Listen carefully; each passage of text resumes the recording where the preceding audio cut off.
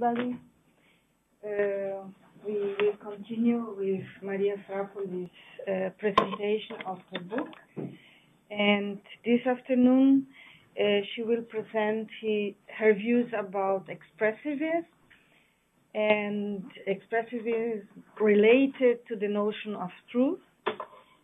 And Vasileios Tsompandis will comment her presentation. So, if you have any questions after the presentation, please turn on the button in front of you before doing the questions, making the questions. Okay? Thank you very much. Maria? Okay, I will stand wait. No, it's good. Okay?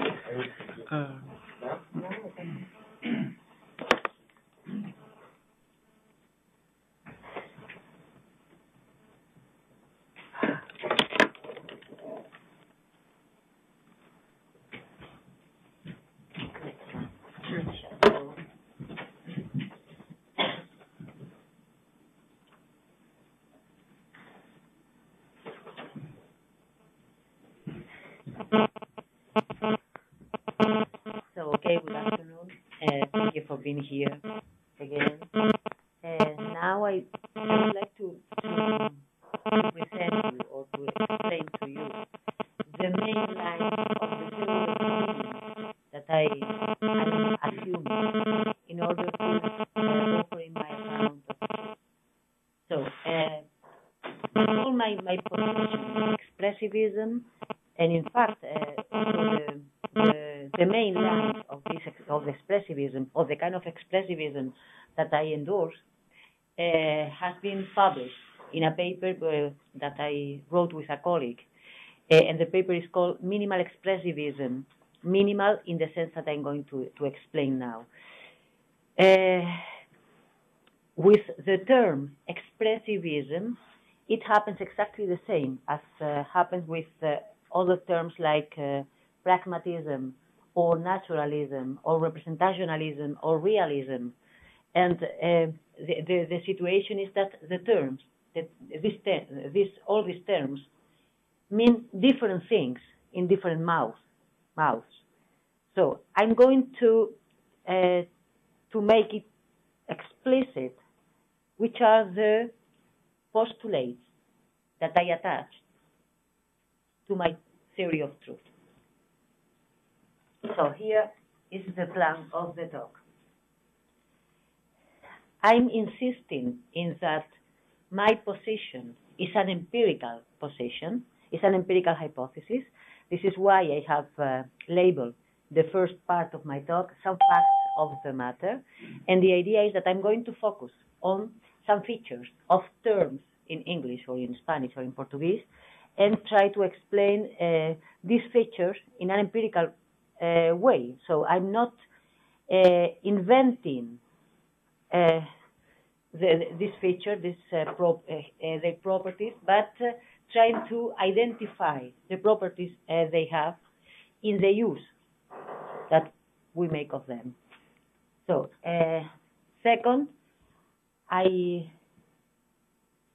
will define what I mean by expressive meaning, what it is for me to have expressive meaning. So, what it is for a term to have expressive meaning. And this is, well, I'm not going to talk about the Frege-Gitsch argument today because it's too long, but the idea, the general idea is the following. So, against expressive meaning, against some kind of expressive meaning, people have addressed a well-known argument which is called the Frege-Gitsch argument. So I'm going to review the Frege-Gitsch argument. I'm going to do it tomorrow morning and explain that the Frege-Gitsch argument doesn't touch my kind of expressivism. So I think that the Frege-Gitsch argument is unwarranted unless one adds to it some claims for which we don't have any justification. But in any case, in any of its versions, the Frege-Gitsch argument doesn't touch my kind of expressivism. And the conclusion. So today I'm going to talk about some facts of the matter and what is expressive meaning. A Fregean theme. So I consider Frege to have an expressivist interpretation of the meaning of truth. He says logic has a closer affinity with ethics. The property good has a significance for the latter, analogous to that which the property true has for the former.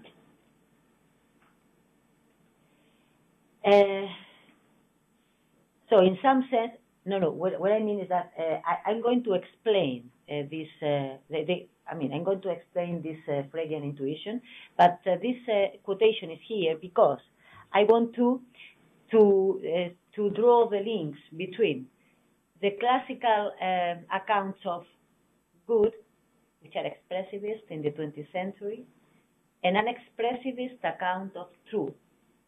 So the idea is that in the same sense in which we can. So there is some reasons to think that the way in which the term good works is similar to the way in which the word true works. And I consider it a Fregean theme, so this connection. Okay? So two empirical theses. The first one, some perfectly meaningful linguistic structure don't represent aspects of the world, and nevertheless, this semantic fact doesn't defy our dearest realist and cognitivist intuitions.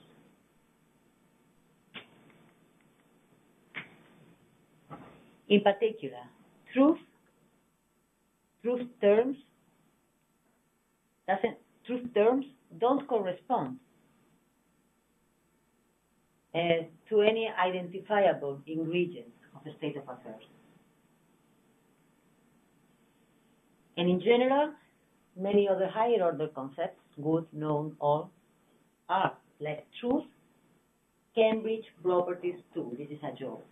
Cambridge property is a property that doesn't correspond to any feature of a state of affairs. So the basic idea is, in natural languages, this is why I'm proposing an empirical hypothesis. In natural languages, there are perfectly meaningful terms whose function is not to represent any feature of the state of affairs. Truth is one of these notions, but also knowledge, or all, or exist, or good, etc. In general, higher order concepts don't represent aspects of the state of affairs. The distinction I want to draw is one between first order concepts and higher order concepts in the following way. Natural languages include expressions of a predicative nature that admit predicables as arguments. So in our natural languages, we have predicables, so or predicative expressions that have objects as their arguments, but also we have some other predicative expressions whose arguments are predicables. These expressions, the expressions that have other predicables as arguments, are higher order predicables and express higher order concepts. A proper subset, those predicables whose arguments have to be zero-adic, for instance, sentences, and on the non-linguistic side, propositions. So here I'm not being Fregean. So because Frege put sentences and proposition on the same side as he classified names and objects, I'm not doing that. I'm saying that propositions can be understood as zero-adic concepts that don't have any argument plays. This is the first intuition. So I'm going to offer some examples. I can say everybody knows that the Korean team won the World Championship of the League of Legends. My son told me. I don't have any idea about the League of Legends. But if I say, so you can see here that knows is an expression of a predicative nature. It has an argument place, but this argument place has to be filled with a combination of concepts. So I can say it's good that finally the Central European Bank has decided not to continue with its former politics of austerity. If I say good in this sense, so if you look at this construction, linguistic construction, you can see that it is good that is a predicative expression. It's a predicative expression whose argument has to be a combination of concepts. Or I can say it is true that human beings evolved from previous living forms by natural selection. If I say that, I have this construction, so I have it is true that, which is a sort of predicative expression whose argument is a combination of concepts. So, as an empirical thesis, I'm saying that certain terms work in natural languages as higher order expressions. Higher order in the sense that the arguments are not singular terms, but either predicative expressions or complete sentences. So my first thesis, I take my position to be a series of truisms. So my first semantic thesis, T1. Some predicative expressions require predicative or sentential argument. Alternatively, some concepts express properties, modifications, or operations on other concepts or conceptual content. This is the first thesis. And I call thesis 1 semantic hierarchism, which means that we have concepts of different levels in natural languages. This is why I have called this thesis semantic hierarchism. Sometimes grammar is not a good guide into the way in which our concepts work. Not always is a good guide, as Frege also saw. Then the point is that the same thing that we have said, by using these notions and this concept, no, good, and true, in a position in which they were operators, the same things can be said using constructions in which these notions apparently are ordinary predicates. Korean success in the championship of the League of Legends is well known. I haven't, with this sentence, I'm not saying anything different from the content I have put forward in my former example. Or the end of austerity politics in Europe is good, or the evolution theory is true. So if we look at this kind of construction, sometimes we can't distinguish between higher order predicates and first order predicates. My intuition is that even though higher order predicates can occur in constructions in which they are indistinguishable from first order concepts, these predicates can also be put in a position in which they work as operators. So everything that I can see I can say using is good in this position can be said by using the correspondent operator, it is good that. The same with true and the same with known, for instance.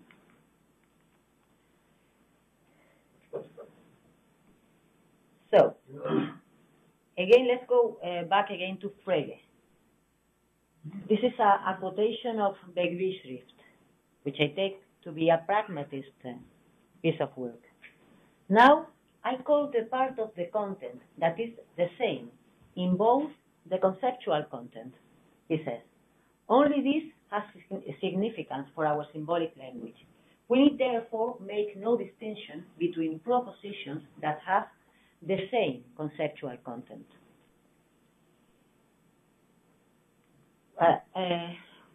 What I want to stress is that in this, the same content is being put forward by using these constructions in which higher order concepts appear as if they were first order, or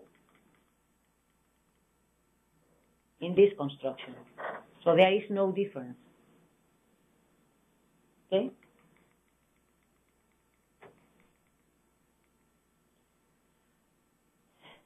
So, I have said that I take my position to be an empirical position, and this is why I wanted to argue that even though somebody might argue that there is some kind of knowledge which is not propositional, I don't know, direct knowledge or knowledge by acquaintance or whatever, and in the same sense in which some instances of good might occur as if the notion were first order, and also there are some cases in which we say a true friend, and somebody might think, I don't think so, but somebody might think that in this kind of construction, truth is not higher order. Okay, I mean, I'm not rejecting this.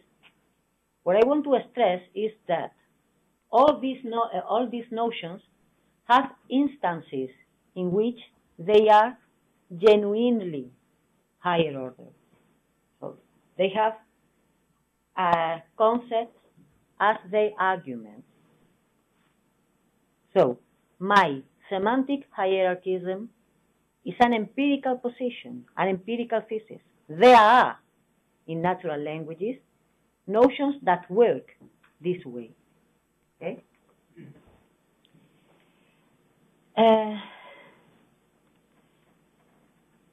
As I see it, again, a new hypothesis, also an empirical hypothesis. I want to propose that there is a principal distinction in the way in which higher order concepts work in contrast with the way in which first order concepts work. I think there are a principal distinction, even though sometimes from a syntactic point of view we can say the same by the use of terms which seems to be first order. Okay? First order concepts are ingredients of what is said. For instance, if Victoria said, I don't like Mondays, here there are a propositional content, which is Victoria doesn't like Mondays, and we can think that part of this content, of this propositional content, are or is composed of first order concepts. But as I see it, the function of higher order concepts only begins when we have complete propositional contents at our disposal. This is why I think that there is a principal distinction in the way in which they work. Again, a quotation from Frege. With a few sounds and combination of sounds, language is capable of expressing a huge number of thoughts, and in particular, thoughts which have not hitherto been grasped or expressed by any man. How can it achieve so much? By virtue of the fact that thoughts have parts out of which they are built up. This idea of the propositional contents building blocks, so this idea is in Frege, in some works by Frege, the idea that we build up propositional content out of concepts, or concepts and other things. This idea is also present in Recanati and in many other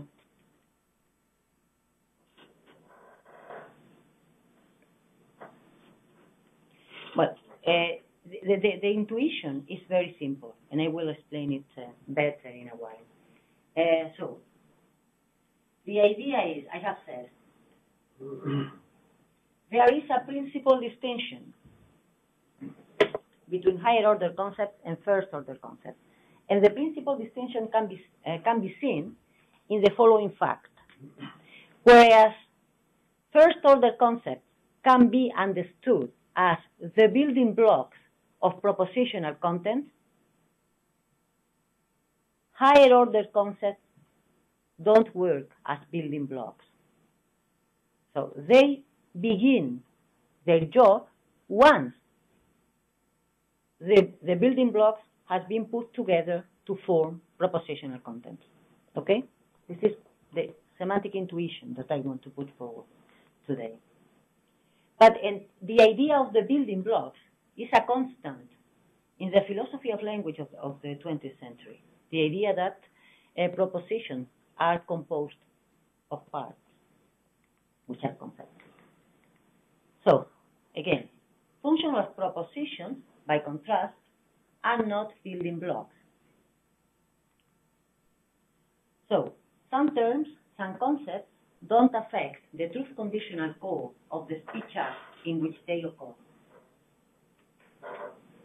So, some concepts don't affect the propositional core of the argument in the sense in which building blocks do. Okay? And what I'm saying is in agreement with some contemporary theories of linguistic meaning.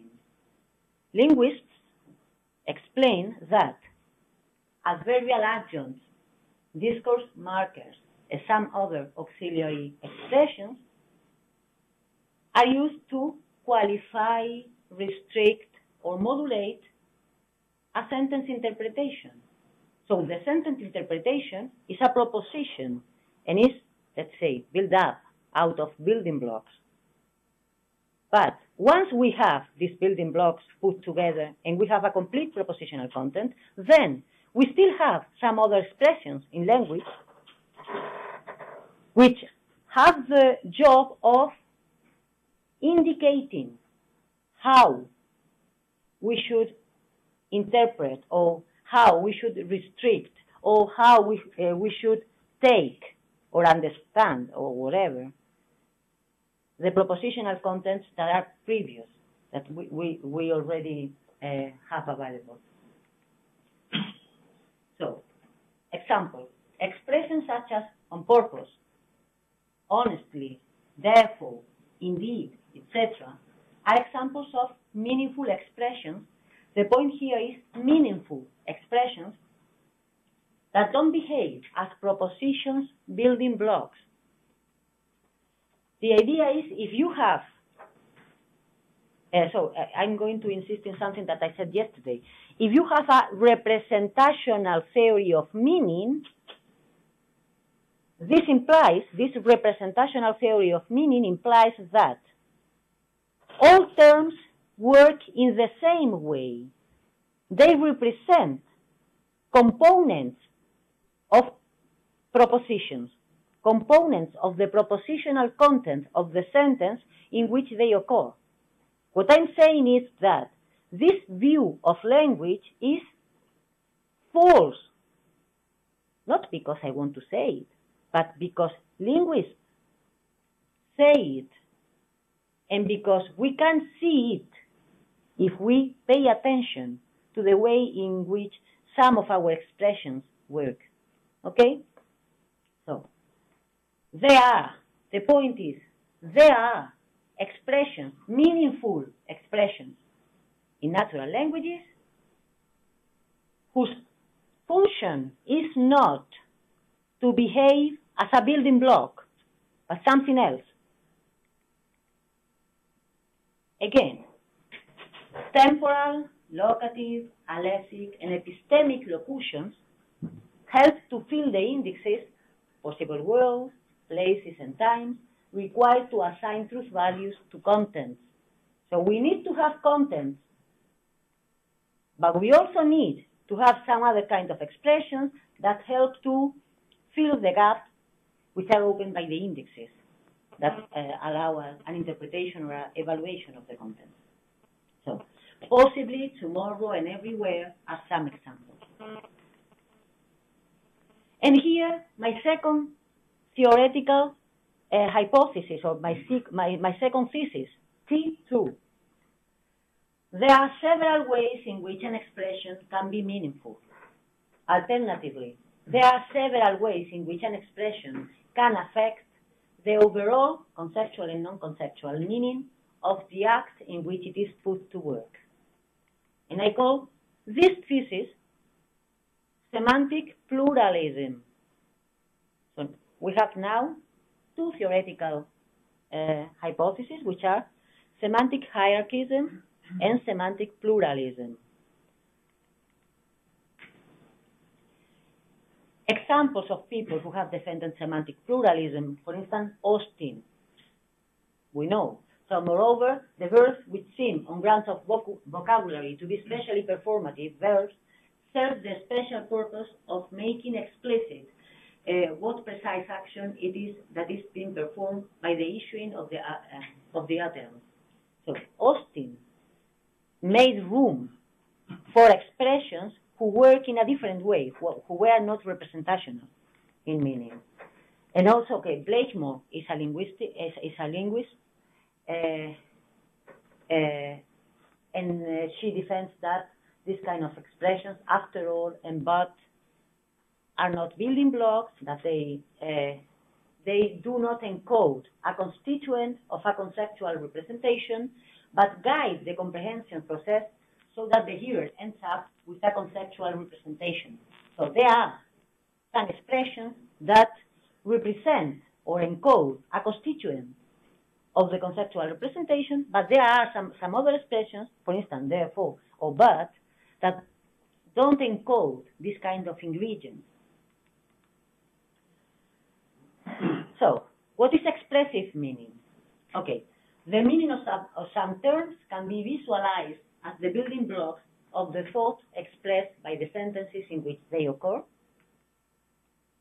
and the meaning of some others cannot.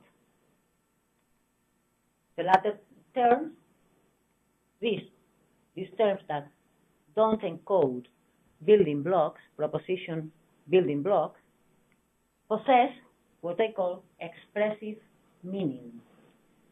Expressive meaning. Expressive meaning, in the sense in which the label is used here, and hopefully the sense in which the label is slowly beginning to be standard in the literature, only involves the two following claims. Only involves the following claim, that the semantic contribution of the term, concerned is not an ingredient of what is said. And here, again, a quotation by Frege, talking about truth. One might be tempted to regard the relation of the thought to the true not as that of sense to meaning, but rather as that of subject to predicate. One can indeed say the thought that 5 is a prime number is true, but closer examination shows that nothing more has been said than in the simple sentence, 5 is a prime number. The truth claim arises in each case from the form of the assertoric sentence. What Frege is saying here is that is true doesn't work here as a genuine predicate in the sense that it is not encoding a new conceptual component besides the conceptual components that are encoded in the sentence's subject. Again, not just Frege, other classical philosophers of language have accepted that some terms don't encode building blocks, don't encode components of what is said. For instance, Russell. This is the principle of the theory of denoting I wish to advocate, that denoting phrases never have any meaning in themselves. The evidence for the above theory is derived from the difficulties which seem unavoidable if we regard denoting phrases as standing for genuine constituents of the propositions in whose verbal expressions they occur. So what Russell thought was that denoting phrases, descriptions, definite description, but also indefinite description, don't correspond to any identifiable component of what is said. And also Recanati, but I'm not going to read this quotation. What I'm going to explain is that a sentence's truth conditions, the notion of truth conditions is ambiguous between two different senses. There is a sense in which a truth condition, and a sentence's truth conditions are, is the complex information required to determine an utterance's truth value. That includes a content, contextually built up, and the circumstances of evaluation, which is the Austinian proposition, let's say. But a sentence's truth conditions can also be whatever determines the state of affairs that we have to compare with the circumstances of evaluation in order to determine the truth value of what we are saying. This is the lecton in the sense of Recanati.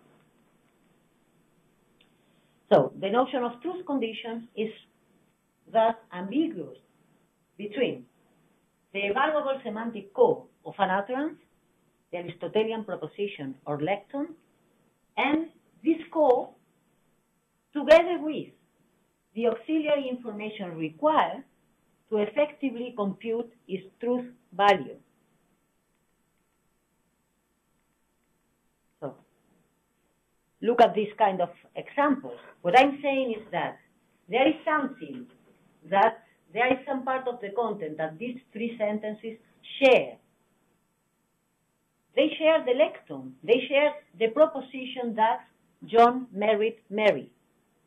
But we can have just the proposition, the truth condition, the lecton, and we can have the lecton together with some expressions that don't contribute a new component to the lecton, but that indicate the circumstances of evaluation. So the way in which expressions, temporal expressions such as 10 years ago, the way in which these kind of expressions work is different from the way in which the expressions that are represented in the lecton do. Again, Victoria believes that John married Mary. John married Mary is the same lecton here again, but is put in a context in whose circumstances of evaluation has been indicated by a prefix which don't possess representational meaning. Okay? So, these three examples share the lecton, but not necessarily the truth value. Not necessarily the truth value. So the intuition is, there is some kind of terms that are used to build up a basic propositional content, but also we have some other kind of terms that help to understand the kind of speech act that we are performing by indicating, for instance, where should we evaluate the lecton that has been put forward. And in this sense, these expressions indicate the circumstances of evaluation of the same lecton. So here, my third theoretical hypothesis, T3. Functions of propositions, I take no, true, good, all these expressions, I take them to be functions of propositions because they are higher order concepts. Functions of propositions intervene in the Austinian proposition, indicating part of the circumstances in which the lecton has to be evaluated. Nevertheless, they don't affect the lecton, which is the argument. Okay? And I call T3 semantic expressivism.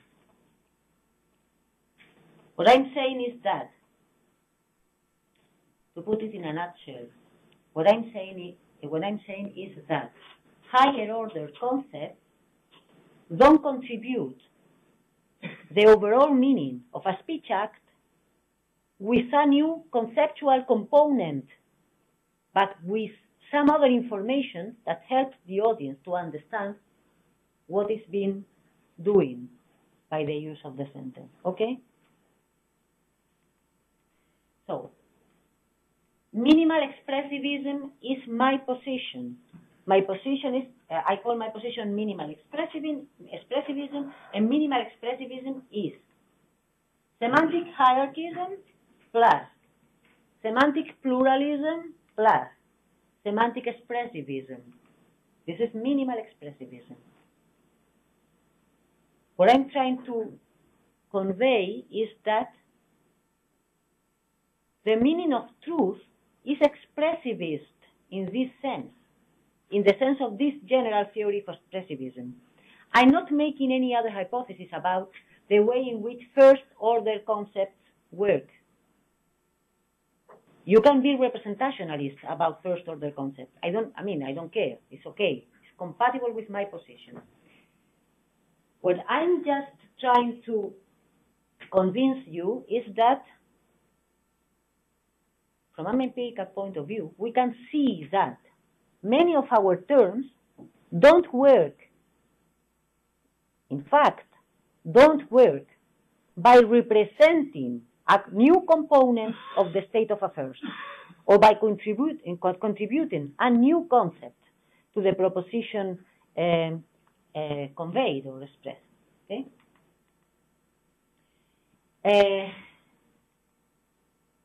Against expressivism, I have said that the term expressivism means many different things, and there have been many authors who have shown their opposition to this kind of approach to meaning.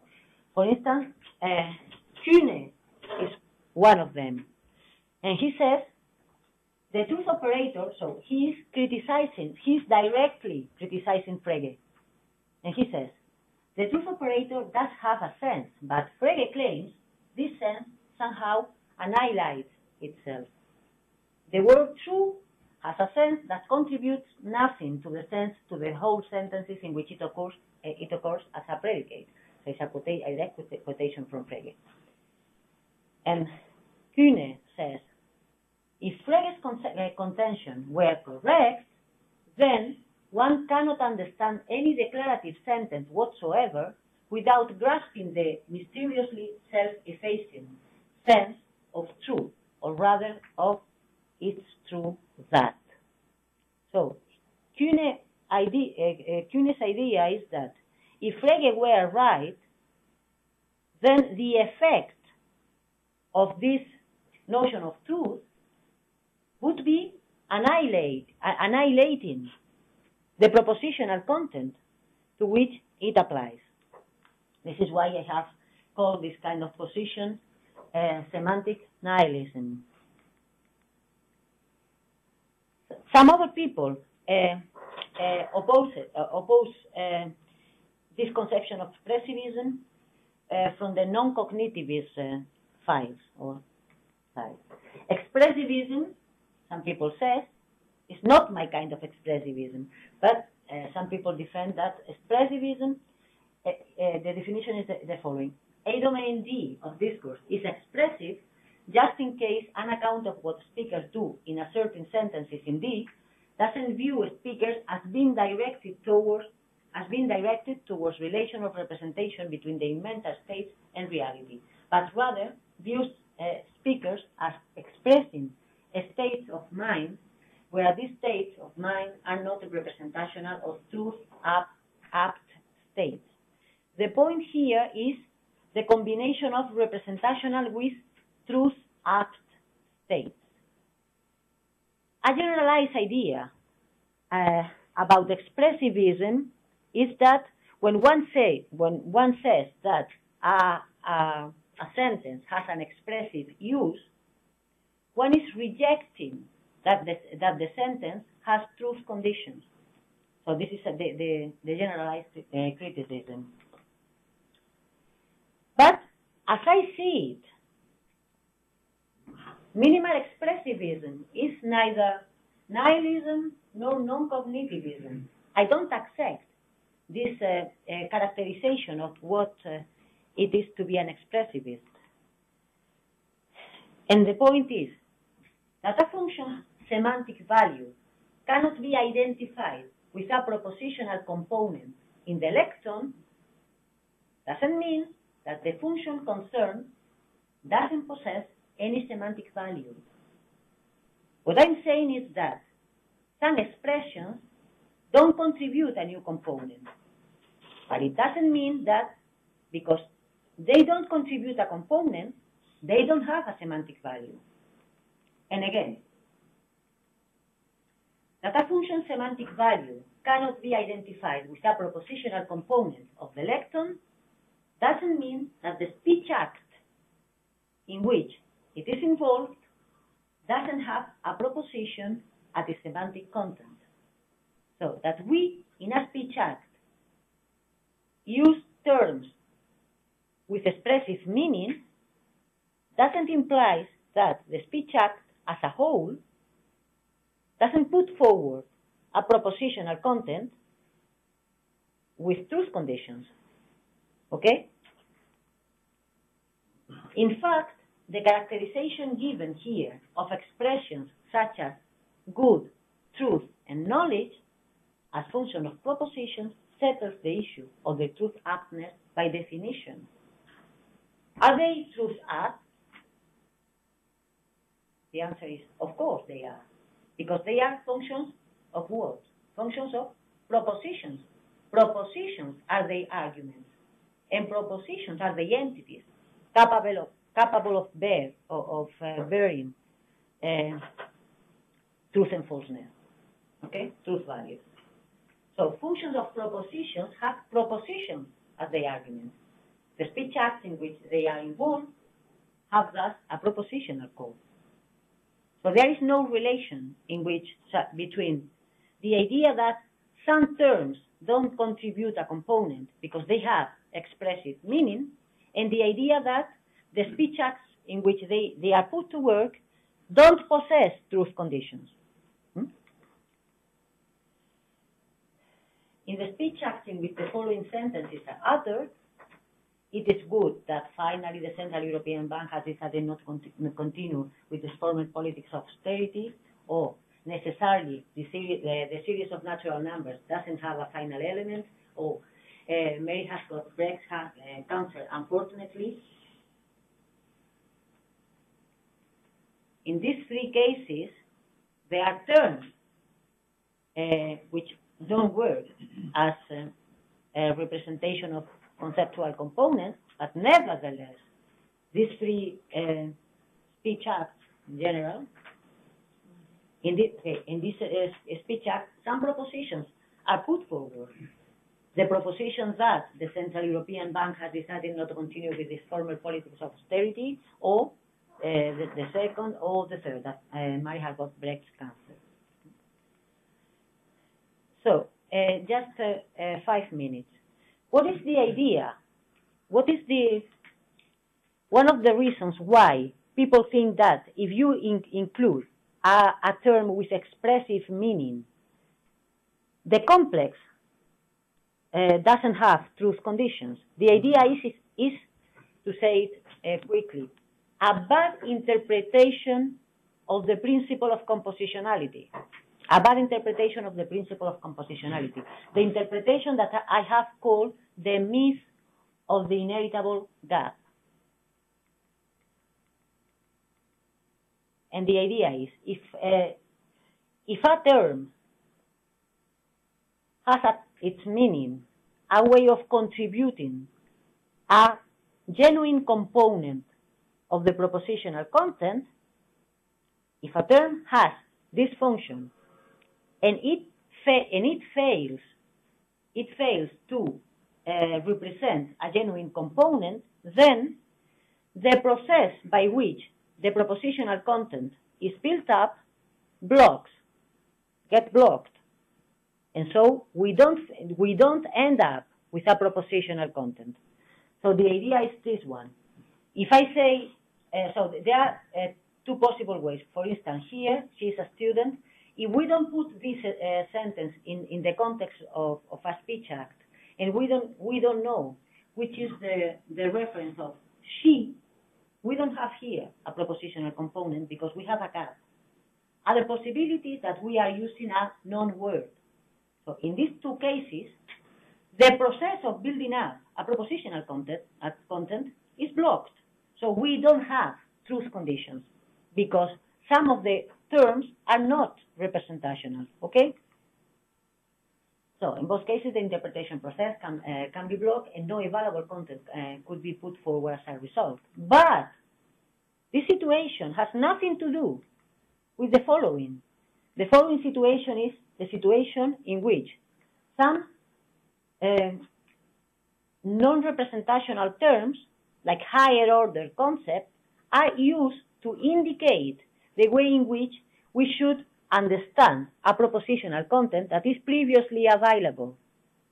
So confusing both kinds of processes is what I have called the myth of the inheritable gap. Okay? And expressivism, or the main criticism against expressive proposals about meaning, rests on this confusion.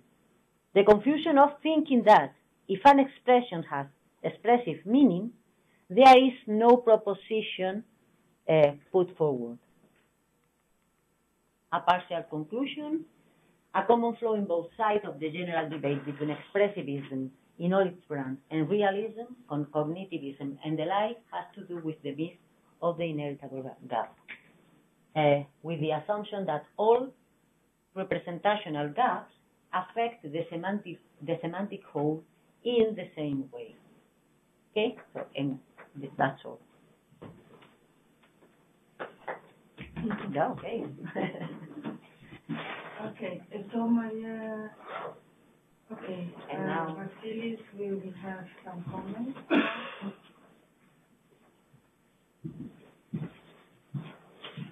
Can you use your computer because mine is going to... it's not my computer. Oh.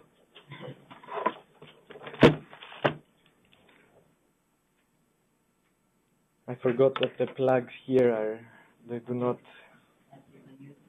work, so I will use this. Yes.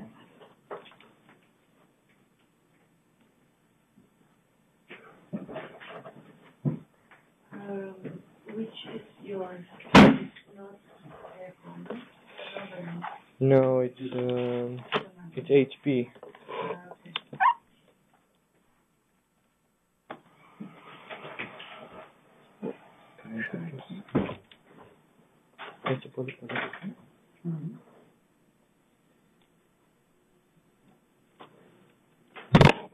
Okay.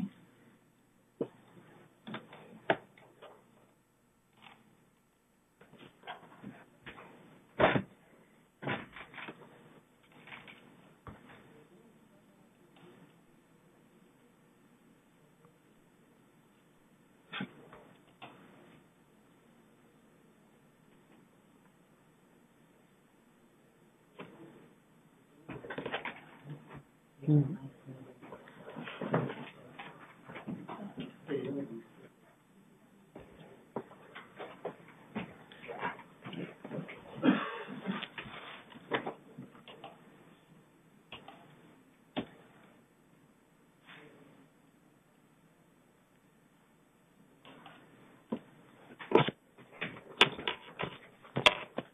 you have the clicker?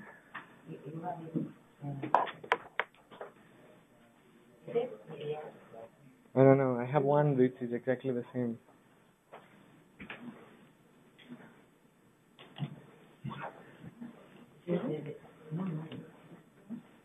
This is mine. And mine.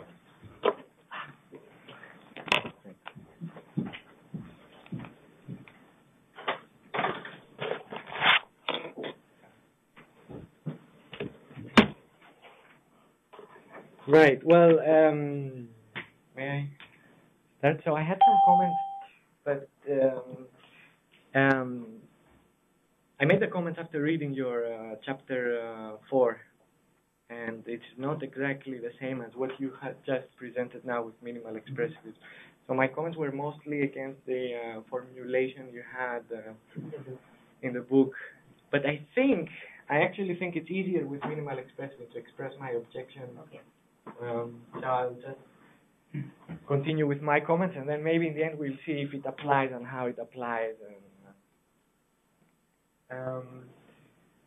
So my first comments were just congratulatory and about the book. It's an impressive undertaking, at least. The main idea is to deal away with all the mysteries surrounding or puzzling all the semanticists or the philosophers of language that surround the concept of truth. And the main impetus, I think, is to give a deflationary but not eliminativist account of truth, right? So we don't want, we want to explain what truth is, but not in such a sense, but not a reductionist approach that we have to push it away. Because it might not even, that would probably not be possible, which I think is the correct way to proceed. So these things are great, and are, I think, the correct methodology and the great way to proceed. Now, the core of the approach is a pragmatist or pragmatic approach that centers on truth ascription. This is also a great attribute, a great feature of the account, because it connects the account to contemporary linguistics, maybe, or to, in any sense, what is a more scientific approach rather than armchair philosophy and just thinking about propositions without actually seeing what people do with language. And the aim of the book is to give a complete theory of truth, so explain everything that involves truth, including those paradoxes, those pesky paradoxes that have troubled people since ancient Greece, and people are still writing things about them, like the liar paradox. So this is also a great thing. I also think that the liar paradox has something really, looks like sophistry, right? It looks like there's something really wrong with how the paradox is. So if we can eliminate it completely, everyone would agree that this was a great thing. I have two general quotes that I put up here, but I'm not going to talk a lot about them, because I thought that you would talk about them today and tomorrow, and actually you did talk about one of them. One that might appear later on in these comments is that if the content of type A exhibited truth ascriptions, such as this is your turn, such as it is true that Victoria does not like Mondays. If the content is just the proposition that Victoria does not like Mondays, then the obvious question is why do we use the truth concept, right? And what I think was also Adriano's point before was why do we use is true, the exact predicate is true and not some other kind of predicate or some other kind of marker of emphasis. And this is assuming your comments on chapter 4 that truth is more like a marker of emphasis or a way to display the proposition. And this, of course, is a form of all the redundancy objections that, as you said yesterday, were usually raised against Ramsey's account, but they're also used against any deflationary accounts of truth. A lot of most of the deflationary accounts of truth. It's like, okay, if you deflate the concept, the meaning, then why do you use that one and not something else? And that might come up later here in these comments. A second general qualm is, which you did take care of it today, I think. It's a difference between saying that you have a pragmatist view on something and saying that you have and centering your view on a concept, and having a view on a concept that centers on the pragmatics. Right? And the obvious difference one obvious difference can be seen in this quote that I actually stole from Russell, not from William James exactly. He thinks that William James thinks, this is William James, that William James thinks that truth is anything which it pays to believe. And a lot of American pragmatism, at least, assumes this kind of position, right? So it's something related to the personal interest of the agent. While you say that I think your pragmatist core of the position is something like this, that truth terms and truth ascriptions of type A only have expressive meanings, which is essentially different, right? And the difference is the utterers of agents' exact personal interest. How do they enter into truth or don't they? Now, I don't know if this is a usual a mistake that people make, confusing pragmatist views with pragmatics views. I certainly did it. The first time I was hearing your talk, I was conflating the two, so I'm just flagging it here. And you also said today that it's not the William James approach or what Russell thinks the William James approach is, right?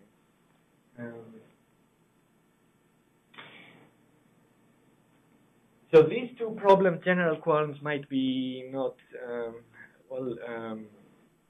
they might not be very pressing, or at least the way I have phrased them are not that pressing. But I think that they involve all my objections against a pragmatic account of meanings. Right? So I try to go back to do a bit of historical philosophy of language too, and I think my problems with a general pragmatic account of meanings are related to the problem that the early Russell faced in his Principles of Mathematics.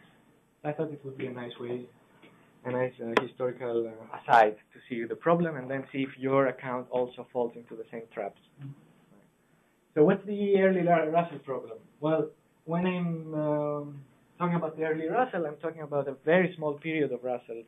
Well, I don't actually know how long he held these views, but at least we find these views in 1903, the Principles of Mathematics, and that's not the Principia Mathematica. It's a different, earlier word. And by 1910, he has already discarded all these views, so that's like 7 years. And actually, even in 1905, he started discarding these views. And his comment in the Principles of Mathematics starts by the two, what he thinks are obvious facts, that propositions are essentially truth bearers, the bearers of truth and falsity. If you ask me what is a proposition, I will tell you, well, it's the thing that is true or false. But also, he says, they are the objects of our propositional attitude. We now call them propositional attitudes. For back then it was just, oh, propositions are what is believed, or what is asserted, or what is known, right, or what is doubted. So he supports these two views, which, by the way, are held by everyone in that period, I think. Definitely Frege, and definitely most of contemporary philosophy of language. At least the semantic side. These views are not the issue, right? And Russell supports them by saying, well, look at this sentence. It is true that Mont Blanc is over 4,000 meters high. What is true? That's a proposition. Whatever is true, that's a proposition. Right? Or, here, I believe that Mont Blanc is over 4,000 meters high. What do you believe? Whatever you believe, that's the proposition. That's usually how it goes. The dialectic goes. The problem is not, that propositions belong to these two categories, or it's general. Generally, that's what they are. The problem is what he identifies in the principles of mathematics as the metaphysics of the proposition, as the nature of the proposition, what they really are. And what he says is that propositions are what we now call Russellian propositions, even though he never called them Russellian propositions, of course, and he only held the view for 2 years, 3 years, something like that. We now call them Russellian propositions. And they are structured complexes of objects, properties, and or relations between them. Right?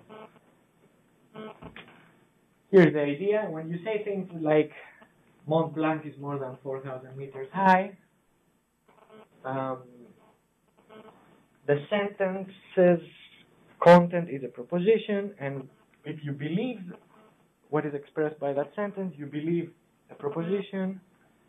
And what is the proposition? Well, it's just a complex of Mont Blanc, and the property being more than 4,000 meters high, whatever that property is.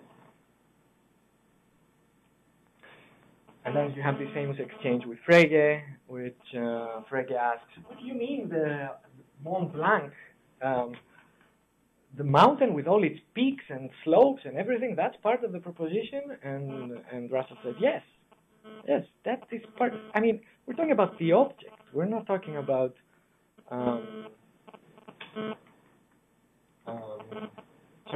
we're not talking about the way you view the object. When we're talking about the proposition, Russell says, right, the earlier Russell, we're talking about the object, Mont Blanc, with all its peaks and all its slopes. Now, there is a debate on why he said these things. Sorry, can I move around or? Yes. Yes? Yes. Okay. But it's pretty obvious. I mean, he said that in many cases that he said the main impetus for holding this view is that for him, propositions are objective and mind-independent entities. And the motivation is he thinks that propositions, qua things that are true, qua truth bearers, do not depend on anyone judging or believing that they are true. They are independent of anyone knowing them. As a matter of fact, he says the only way he can find this independence or objectivity is to point to the world. So his propositions are complexes of worldly entities. They are worldly entities. They are complexes of objects and properties. Or in cases of relational propositions, such as Vasileios loves Mary, then it's a complex of the two objects being related in a way.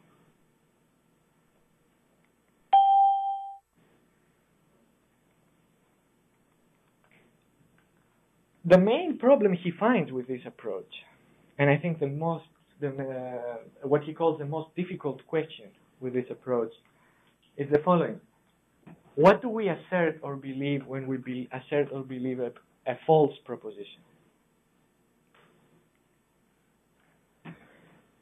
If we go back to his theory, if he who goes back to his theory, he's going to say, well, the complex, right? A proposition is a complex of objects and entities and properties, right? So when we believe or assert a false proposition, we believe or assert a complex of entities. Take the false proposition that Mont Blanc is less than 4,000 meters high. What is this false proposition that we assert or believe, or that we might assert or we might believe? Well, it's just the complex of Mont Blanc and the property being less than 4,000 meters high. But now we have a problem. And the problem is that there doesn't seem to be such a fact in the world. If there was a fact, a worldly entity consisting of Mont Blanc and the property of being less than 4,000 meters high, if there was in the world, it looks like it would be an objective falsehood. But then there would be no difference between truth and falsity. In both cases, you have a proposition, and then you have a corresponding fact. In the world, right? Because we assume that there is such a fact, right? But now we don't have any way of differentiating truth and falsity. What makes it true that Mont Blanc is actually more than 4,000 meters high, and false that it is less than 4,000 meters high? If there is a fact, there was a fact in the other case too. So we have no way of differentiating truth and falsity. And also, the world does not consist of falsehoods, he says. So, I am Greek, right? But also I'm not Portuguese, and I'm not Brazilian, and I'm not Spanish. And it seems weird to say that all of this, it is true that I am Greek, but it's false that I'm Portuguese, it's false that I am Brazilian, it's false that I'm Spanish, etc., etc. It's weird to say that the world consists of all these false facts. So the answer should be, there is no such fact for Russell, right? But this is a huge problem, because if there is no such fact, there is no proposition. We have identified the proposition with the fact. If we say there is no fact, there is no proposition. So what the hell do we assert or believe? Nothing. And we do not assert anything. Here's the problem. If you ask, what do we assert when we assert a false proposition, and you reply, we do not assert anything, it looks like we can only assert true propositions. And that's the big problem with Russell's early theory. He accepts it. He has more problems. He actually trying to get around it by using assertion as an act. I don't know if you've, but then he says, oh, but assertion is not, I need logical assertion. But this is, I don't just need the psychological assertion of saying something. I need something stronger, something like really logical, right? A logical notion that will guarantee me something like truth. And that's where he stops and he says, well, I don't know how to explain this. I'm completely lost, so let's try something else. That's all his comments about assertion are, I think, like 3 lines. By the way, I think he means predication. And Frege, when he was talking about assertions, he was using the word behaupten, and I don't know if behaupten involved some kind of logical predicating thing, and that's why everyone was like so confused. In any case, my diagnosis is that the problem arises because Russell packages together the truth side, what has been classically treated as the truth side, and what has been classically been treated as the semantic side, and by that I mean the proposition. He's trying to package them together, right? In a sense, and he actually says that in another paper on the nature of truth, in a sense, he's deflationary about truth too. He's trying to get rid of truth and putting the world side, the truth side, in what makes the proposition, right? But that's a problem exactly because you can't explain false propositions. If you package truth inside the proposition, then you have a problem with false propositions. And of course you don't do that, right? But you might be, you will tell me if that's true, you might be packaging together the other two sides, the pragmatic side with the truth side. And I think that might lead you to a similar trouble.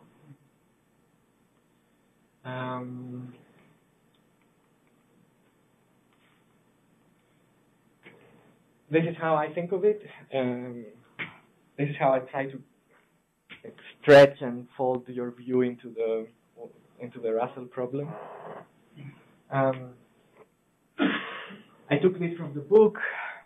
I think the one these are Maria's quotes. I think the important one for me that I want to talk about is the third one. Truth conditions are the conditions under which a particular content can be asserted. This is something that she hasn't mentioned yet, and I don't know if she's still holding it or. This we have mentioned. So the only semantic function over and above assertion is some emphasis or some other kind of expressive meaning. And when you ascribe truth, when you say something like a type A exhibitive truth ascription, you're asserting a content and at the same time stress your involvement in an act of assertion. Okay, if these are if these are parts of the view, then it looks like truth conditions are very much like assertibility conditions. So whenever it is fit to say that P, the proposition P is true, it's also fit to say that we can assert it in the context, and the other way around. Okay. So I try to drive a wedge between these two notions. And I was thinking of many pragmatic considerations. Sorry, pragmatic contexts. Why did I put consideration?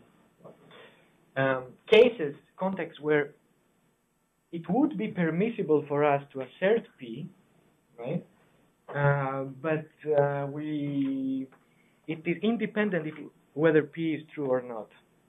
So, if you're a pragmatist in the William James way, you might think that in cases of survival, when your life depends on it, you're allowed to assert P, irregardless of whether P is true or not. Right. So we don't care about truth in that case. If I really don't care about truth in that case, right? If it's a matter of survival, I will assert P. You might have certain language games where what's at stake again is not truth, but it's some kind of, maybe in a court or maybe in a rhetoric. Sorry, what's that called in the U.S. universities where you have like a contest of people doing rhetoric, like arguing for one view and someone arguing for a different view. How's that? Well, also law school, yeah. Debating society. The debating thing, right? Doesn't matter if P is true or not. What matters is, to persuade. Or actually, and that is closer to pragmatics considerations, because this might be totally pragmatist, this is contextualist, this is pragmatics. In irony, you might want to say that you assert P, but you assert it in an ironic way. Right? You're saying, yeah, P. Right? Okay. If these cases are good cases, then it looks like truth conditions and assertibility conditions, 3 minutes, do not entirely fit together, right? I'm driving a wedge here. I'm picking them apart. So I see two solutions. And one is to thicken the assertibility conditions, right? And to reply to me, Vasileios, you're wrong. In none of these cases are you allowed to assert P. Or you might go the thin route, and you might want to say, well, sure, you can, if in these cases you are allowed to assert P, but then you would be then you would be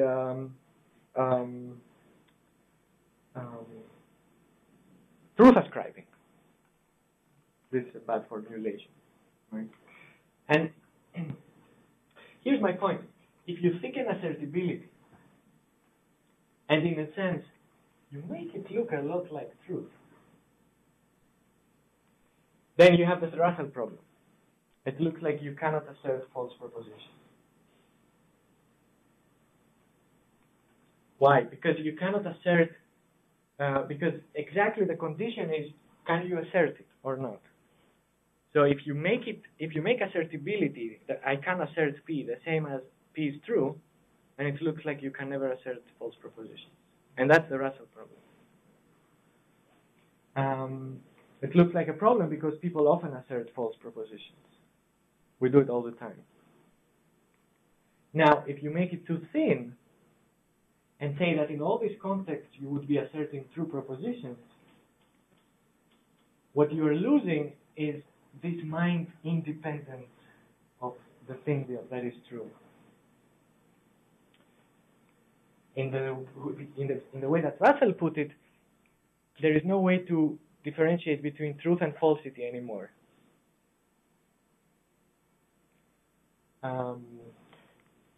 What was the last one? Oh, well, that's an aside. In a world with no persons or interests or no minds, we lose the distinction between truth and falsity because we lose all the assertibility conditions. Yeah, that's it, I think. So it's probably not pragmatic, it's semantic. Thank you very much.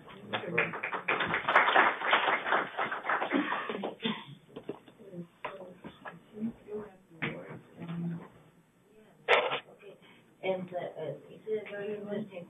Yes, you have put your finger in very interesting issues. But yeah. I think I have answered for all of them. But good. What I mean is that they are the let's say the relevant ones. So thank you for pointing at them. And it's very difficult to explain. I mean, it's not difficult, but it would take time to explain. So one of the problems which I would like to put forward here is that some of the problems with Russell's position is that people, so something that Frege didn't do is that people tend to confuse objectivity with spatiotemporal location.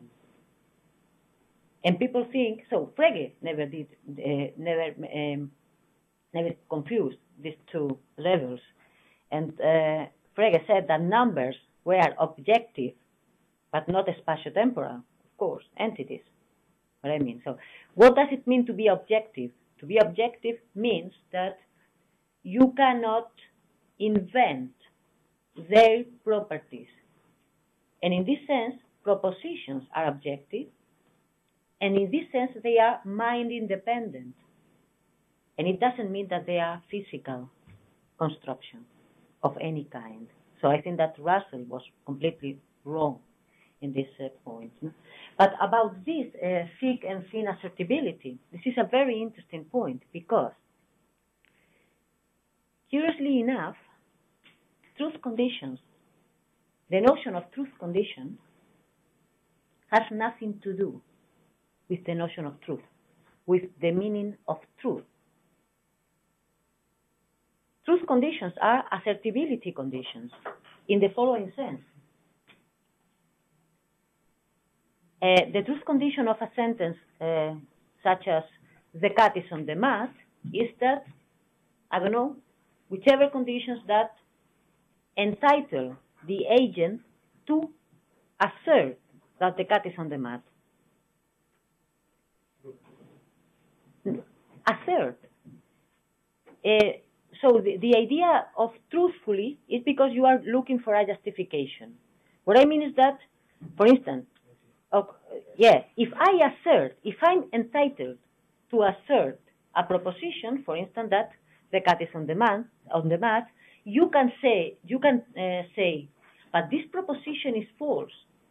What you are just saying is, no, you are not entitled to assert this proposition. So there is no paradox here. I mean, the paradox, this idea, which is quite curious, the idea that you can't assert a false proposition. Why not? The problem is that the people who assert and the people who qualifies it as false cannot be the same people at the same time. Full stop. Nothing else.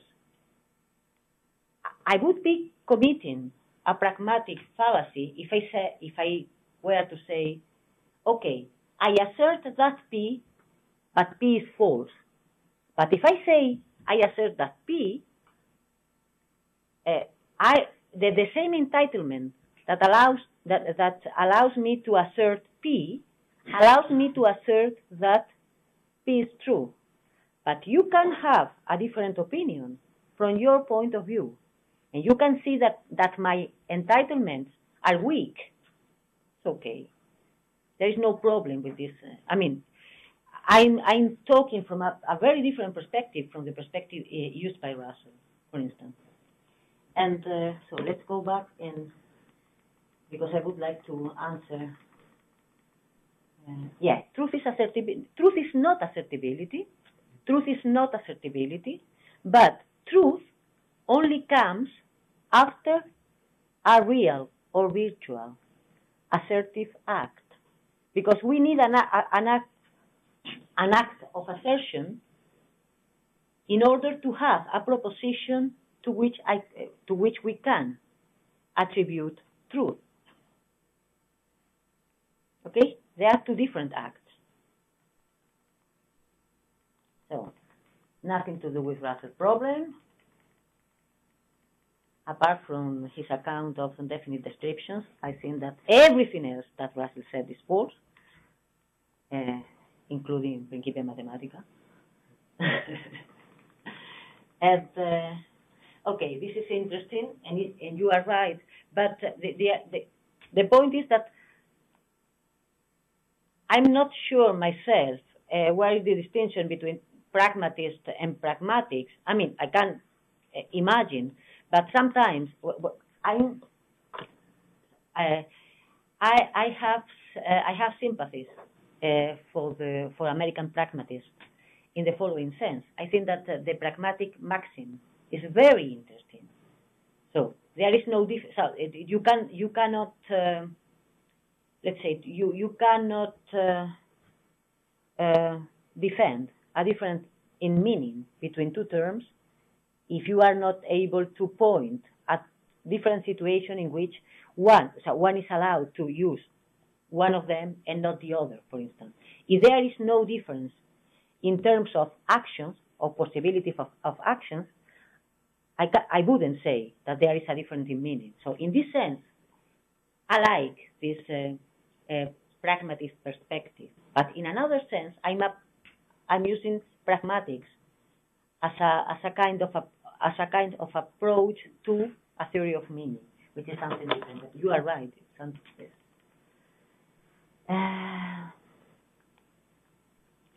Well,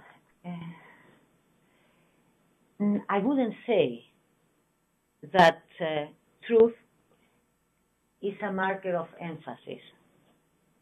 This is the idea that that most people attribute to Strawson, and I don't say, I'm not saying that truth, and I don't think that Strawson defended that truth is a mark of emphasis. Sometimes, so you can apply this idea of a marker of emphasis to these exhibitive truth ascriptions, because otherwise these exhibitive truth ascriptions are idle. They don't seem to perform any particular role. My point was the one I have explained in the former session. It's just a pragmatic job, the job of trying to put in front of the audience a particular proposition. The display. Display, exactly, a manner of display. But the emphasis, the notion of emphasis, okay, yes, but I mean, it's the same emphasis that you put in a proposition when you assert it. It's a manner of display. This is, I think, more correct. And another thing is interesting. Deflationary is not one of my terms. I have tried to avoid the term in these talks and also in my book, because deflationary has this air of dismissive air. The idea, deflationary means that the theory of truth should have some other properties that it has not. And sometimes I make fun saying that the other kinds of theory of truth are inflationary. Okay? And this is why yesterday I said that a theory of truth has precise limits.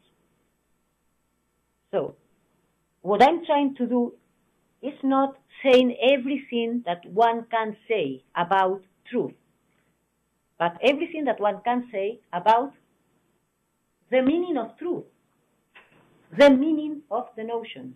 So in this sense, I don't think that my position is deflationary, because you don't need to put anything else to account for the meaning of truth. Okay? And if you put, for instance, your favorite metaphysical position, then you are inflating the theory. I'm not deflating it. Okay? So this is why I'm not using it. And a complete theory of truth, the point is a complete theory of the way in which the notion of truth works in natural languages. So I